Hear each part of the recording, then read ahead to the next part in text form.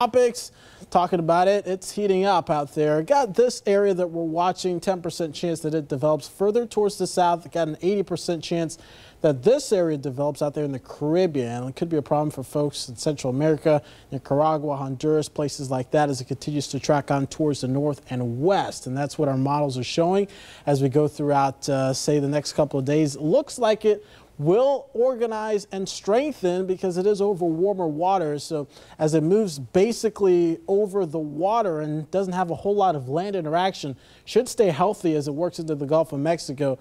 And where it heads from there, generally most of the models are showing that this stays further towards the north and west of us, although some models have it moving a little bit closer towards the state. The European does that. But at this point, if it stays far enough west, we won't have to worry so much. If it stays a little bit further closer to the state, could see impacts. Remember, on the eastern side of these tropical systems, that's the messy side with more rain. So that'll be something to watch as we approach the weekend.